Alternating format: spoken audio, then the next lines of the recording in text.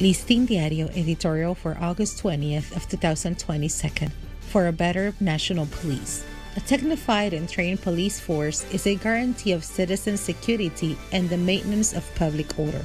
For this reason, all the efforts and investments that are destined for these purposes are justified to enforce the norms and laws that for the sake of citizen security are openly challenged day by day, failing their objectives.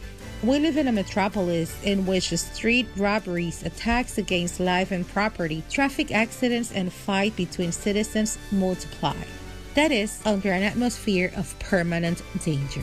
In such an environment, the police must provide with as many resources as necessary to make it more efficient in its task of prevention and control of everything that endangers the peaceful coexistence of citizens. President Luis Abinader has assumed the commitment to promote and advance as far as possible the transformation of the police into a more professionalized and equipped body.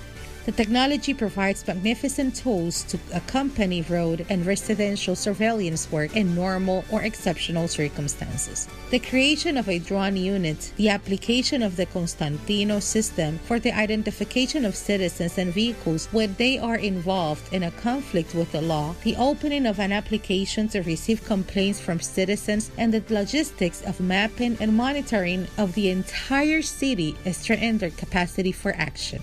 Congratulations on everything that means reform and modernization of our national police. For Listín Diario, voiceover and translations by Indira Rodriguez.